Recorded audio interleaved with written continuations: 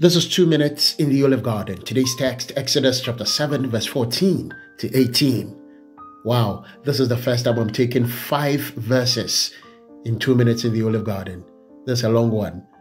Then the Lord said to Moses, Pharaoh's heart is unyielding. He refuses to let the people go. Go to Pharaoh in the morning as he goes out to the river. Confront him on the bank of the Nile and take in your hand the staff that was changed into a snake.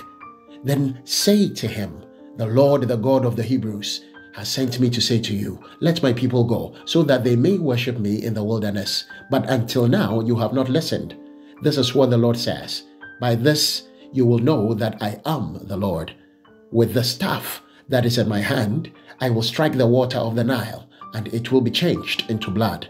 The fish in the Nile will die, and the river will stink. The Egyptians will not be able to drink its water. Now that's a lot to chew on. After Pharaoh's heart was hardened more, despite the fact that the snake of Aaron and Moses had swallowed that of the magicians, the Lord had to instruct Moses and Aaron to perform more sophisticated miracles. The next agenda was to destroy the river Nile.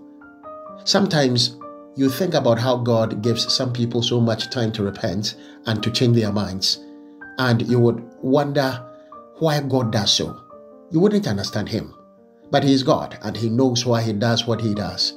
God gradually began to collapse the economy of Egypt, an economy without good drinking water or fish, and their water infested, polluted, would definitely collapse sooner or later.